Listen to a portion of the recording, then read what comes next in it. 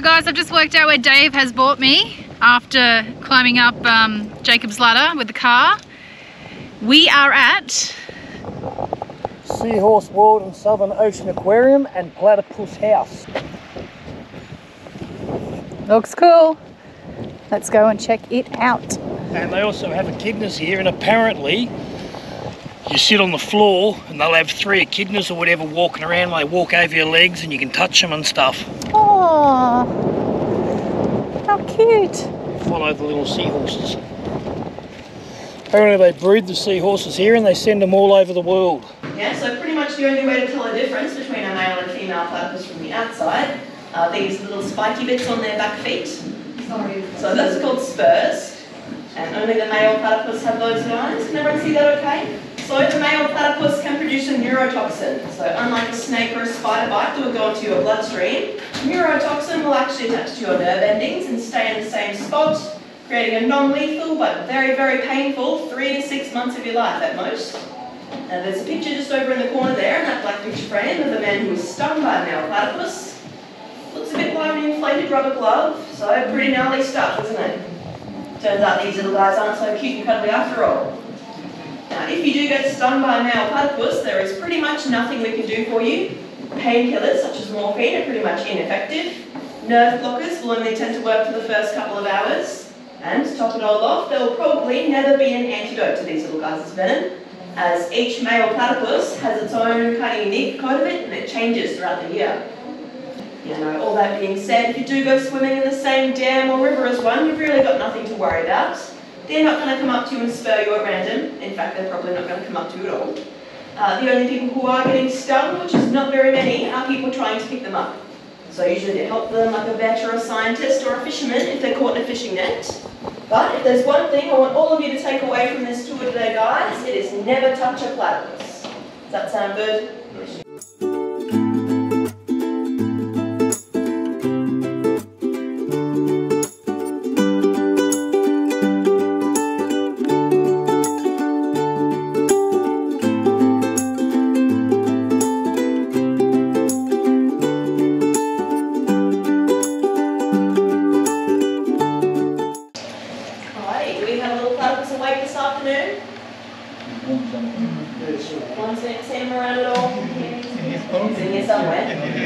There he is. Perfect. So in here we would currently have Jupiter. And Jupiter is our only male platypus that we have here at Platypus House. And he is named after the biggest planet in our solar system for a very good reason, as we believe you are currently looking at the biggest platypus in the world. We don't actually have anything to prove that, but we're pretty sure. He is the biggest platypus in captivity on record. He's a Tasmanian platypus, which means he's a little bit larger than what they would be on the mainland. And he has pretty much doubled his life expectancy than you would have made it to in the wild, so all of those kind of factor into him potentially being the biggest in the world. Alright, so this first tank here is actually Dawn's tank, so Jupiter's little girlfriend. Doesn't look like she's having a bit of a snooze at the moment. A few weeks ago she was nesting, getting ready to lay a few eggs, so she's been very on and off for the last couple of weeks. Unfortunately, she was not successful in laying any eggs this year. We should have 3 females in these 2 tanks over here. But I say should because these girls do get very lazy almost all the time. It looks like we have Poppy in this middle tank over here. Poppy is around 10 to 12 years old, which is around the same age as Dawn, having a bit of a rest in there. Do we have anyone in this little end tank over there? Yep. Perfect, there she is. Also having a bit of a rest. I told you they were a bit lazy. So this is Pumpkin. Pumpkin is our youngest. She's around 4 or 5 years old. And we should also have Freya, who's our oldest, around 17 years old. She does like to have a few nanonaps throughout the day though. So considering there's not too much action going on, I might go out in the back and give them all a bit of a feed, see if that might coax Freya or Dawn out, say hello. So feel free to take as many photos as you'd like. Have an observe as to what they're doing, and I'll be back with you in a couple of minutes. Give you a quick break from my voice, and hopefully have a couple more platypus out for you guys to have a look at. Dive, they close their eyes, their ears, and their nostrils. They're pretty much senseless while they're swimming around there. You will notice it especially with Freya. She just likes to go full steam ahead and doesn't really care what she runs into. But these guys are relying entirely on their bill to find their way around. So those bills are covered in thousands of electroreceptors. Some of them are sensitive to touch, and others are sensitive to electrical pulses. So these guys are always looking around for heartbeats and muscle movements of their prey. So we do have to feed everything to them live, otherwise they wouldn't really be able to find it. You'll notice that they only really use their front feet to paddle themselves along. Those back feet are used mainly as rudders, like a boat, to steer themselves around. Certainly very handy if they face backwards. It makes it nice and easy for them to just flick them out and make those sharp turns really quickly. We don't want to hang around this little front area by the door for too long while we're heading in.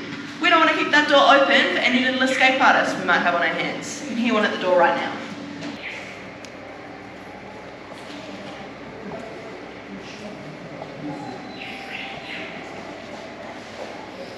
Alrighty, so here we have our three little echidnas. So over there, closest to the door, we have Edwina, who is a boy. So we did get that name a bit mixed up.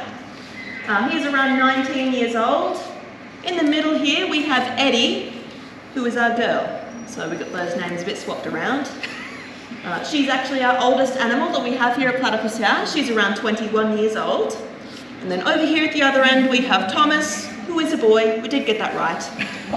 He is our youngest and our biggest echidna. He's around 10 or 11 years old, and whenever he gets the chance, he does like to steal everyone else's food, and that's why he's our biggest. So what we're feeding them there is made by a company called Farm. It's made at Taronga Zoo. It's basically just a special little echidna mix of different bugs crushed up into a little powder that we mix with water and olive oil to make it nice and easy to digest for them. And then we'll top it off with some fly pupae and mealworms, sometimes crickets or small spiders, whatever bugs we can find really. So it's basically just a bug smoothie in there, but they seem to like it. Gourmet stuff, I'd say. Can't open those mouths very wide, so pretty much all they can do is open it wide enough to stick their tongues out and let all the bugs stick to that, and then pull it straight back in. So they're not going to bite you, I promise. There we go, all sharing. Do you feed them every tour if it comes? Yeah, so they'll always get the same amount of food per day. We'll just give them a bit less if we're doing a lot of tours. Yeah, so if we've got any left over after all the tours are done, we'll spread it around the room for them to find. Pop them in a little pine cone, like a little lick mat for them as well. Where do they spend the night? In burrows or? In the wild, they'll go into the little burrows that they dig. They're not as complex as what the platypus will dig. They're only about 1 metre into the ground because they know they have their spines to protect themselves, so it's basically just a shelter for them. But in here, they like that little area over there to sleep in. We won't put them anywhere to go to bed, or that little stump over there is also a pretty popular spot. Does anyone want to have a guess as to how many spikes these little guys have on their bodies? It's quite a lot more than what most people think. Round about, so on average they'll all have around 1,500 spines on their little bodies. So that includes lots of little ones around their faces and the sides of their bellies. A lot of the time, people from the mainland of Australia think their echidnas up there are a lot spikier than what they are down here, because it definitely does look that way. It's not actually true though. Yeah, so just down here in Tasmania, it's a lot cooler climate, so these guys, for during the winter months, need a lot more fur to keep themselves nice and warm, and it covers up a lot of their spines. Especially Eddie here, she looks like she has barely any spines at all. She has around the same amount, she's just got a lot thicker and denser fur than what the boys do, and it covers up a lot more of her spines. But those spines are made out of keratin, so the same stuff as our hair and our nails.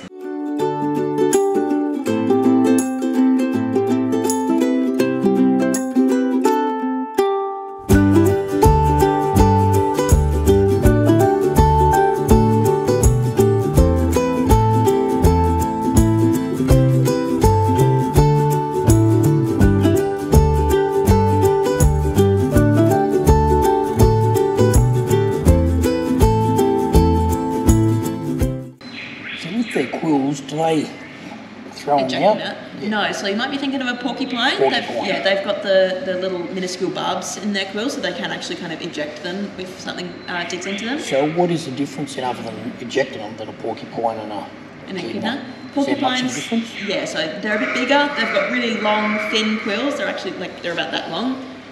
They can eject those quills as well. They're found in North America, I believe. So yeah, there's quite a few differences. They actually look, if you look one up, they actually look like really different.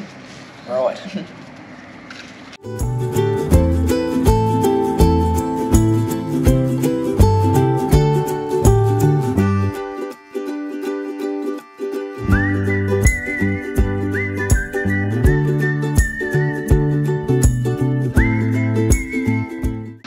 So basically both of these places were founded by the same person. So Seahorse World was founded about 25 years ago. Then they opened this one about 16 years ago, so that one's been open a lot longer. Basically, that's the only reason that these guys are on the waterfront, because Seahorse World started up first and it was the same people and this building was available. Okay, and what's the point of the Platypus Echidna World? Is it to breed? Is it to rescue animals? What is so it actually? So they are rescue animals. So basically if they can't be re-released, it's educational based, so we don't have a breeding program at all for them. They're animals that come here that can't physically be re-released for one reason or another.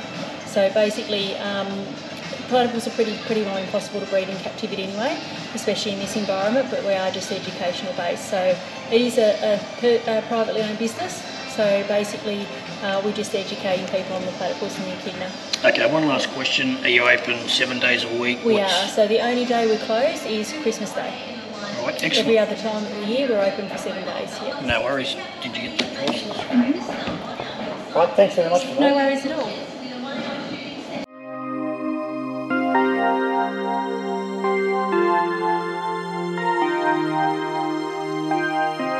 Out here on the street, I'm losing my way. You've gotten to me, and that's my mistake. Some might say I can't get too far without seeing your face. Adults $24.80, concession $22.50, children under 4 free, children 4 to 16 $10.50, and a family ticket is $63 to adults and children. There's a 45-minute guided tour through the cave, the farm and the aquarium. You can get an annual pass if you're a Tasmanian. For adults 42, children 18 or family 100. Hey guys, we've got Jesse here at Seahorse World in Beauty Point. Beauty Point, which is basically on the north central of Tasmania.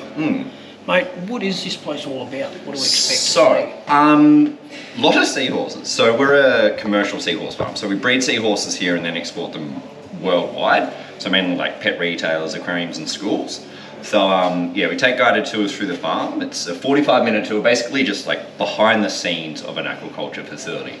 So we've been farming for about 23 years now in this building, all up between us now. Parent company about 26 years of seahorse farming. So.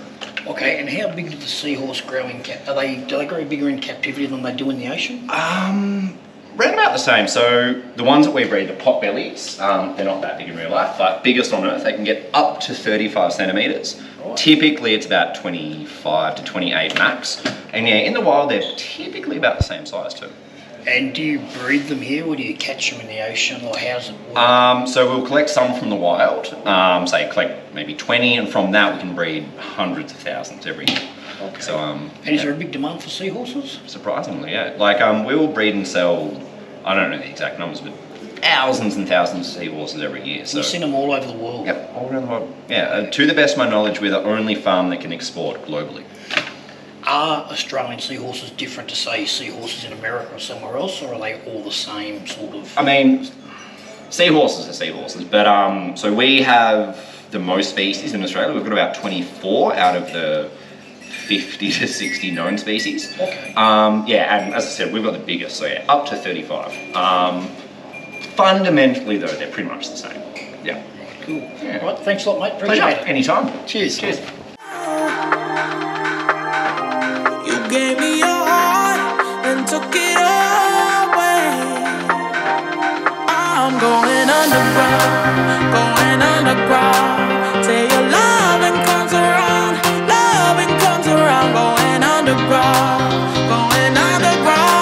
'cause your love is not around anymore. Going underground, yeah.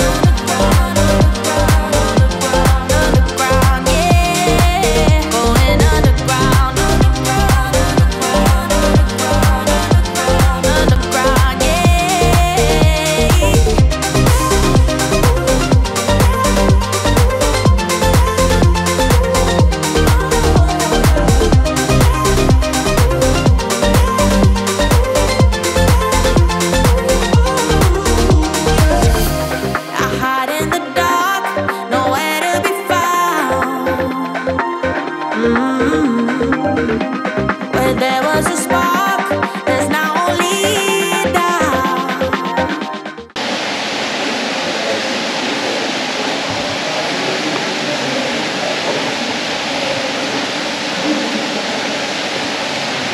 newborn babies. They're just newborn. Now, once we collect the babies up, they end up over in the system here where they live for generally the next 2 months. After they're young, we release out.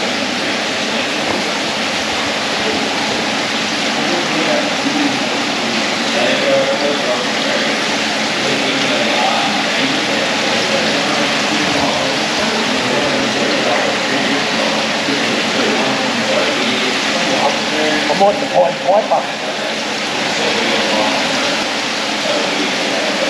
What's this? What's this?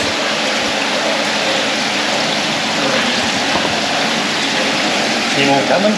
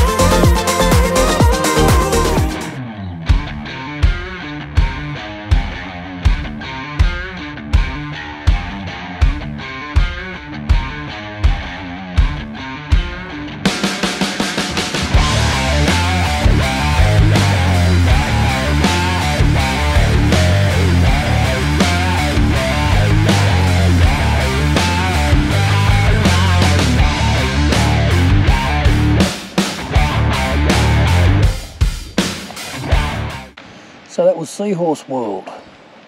What did you think of Seahorse World, Roz? Oh, I thought it was fantastic.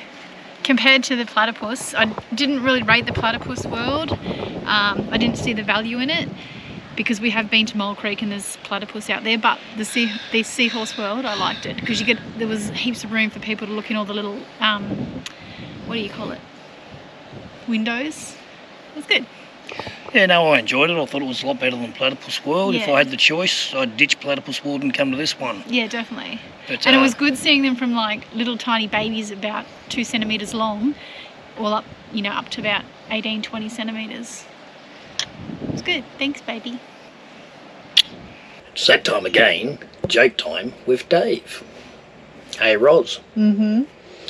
A dung beetle walked into a bar and said to the barman, "Is this stool taken?" Catches.